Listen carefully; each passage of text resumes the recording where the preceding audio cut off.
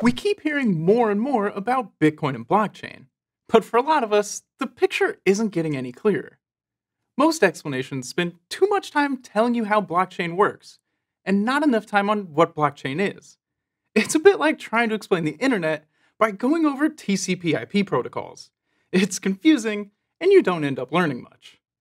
In order to understand Bitcoin and blockchain, it helps to understand where they came from. Unfortunately, no one knows who created Bitcoin. We only know they used the fake name Satoshi Nakamoto. It's impossible to say what happened in the beginning, but we can still imagine how it might have happened. Back in the 1980s, Satoshi was big into playing Dungeons & Dragons with his friends Nick, Craig, and Hal. During one game, they decided to add a currency named Dragon Coin.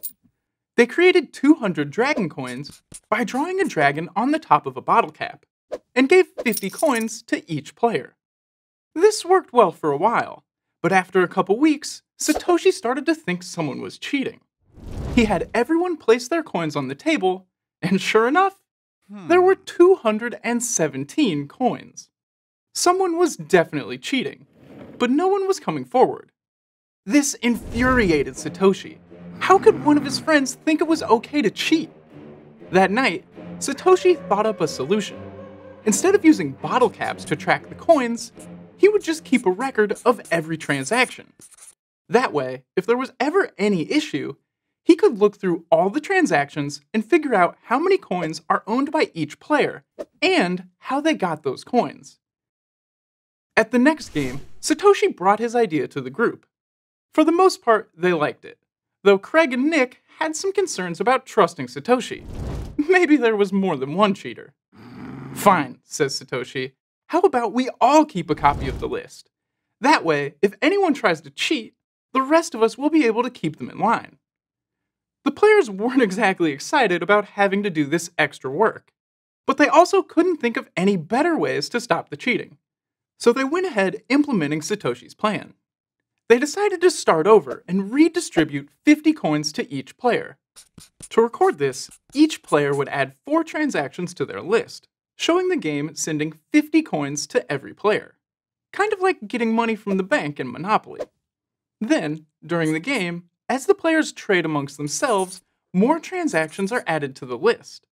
And since every player is recording every transaction, it becomes very difficult to get away with cheating.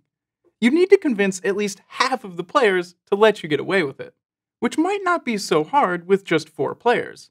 But imagine we've got 100 players, or maybe even 1,000. At this point, it would be pretty much impossible to cheat. In fact, at a certain point, you don't even need new players to keep track of transactions. They can spend and receive coins without needing to know anything about what's happening behind the scenes. And that's pretty much what's going on with blockchains. They're just lists of transactions being maintained by thousands of people from all over the world. So Bitcoin is literally just the list of all Bitcoin transactions. There may be a lot of complications to make sure no one's cheating, but at the end of the day, it's just a list of transactions. But even though it's just a list, that doesn't mean you still don't have questions.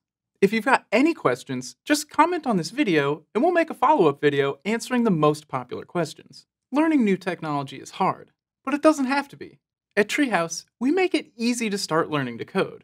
And while we don't yet cover cryptocurrencies, we do cover the programming languages you'll need to develop a modern app.